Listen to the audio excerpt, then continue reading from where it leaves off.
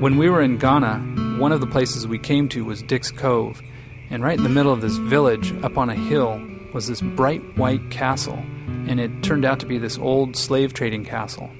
Yet there's this beautiful surf break that's out there, and that surf break has been there for hundreds of years. So if you think back, a couple hundred years ago, different time altogether, there's still waves that are peeling out there just as we see them now. Only there would be, slave ships in the harbor and, the whole slave trade enterprise going on. The fact that we were now the residents of these rooms, the irony of the situation wasn't lost on us.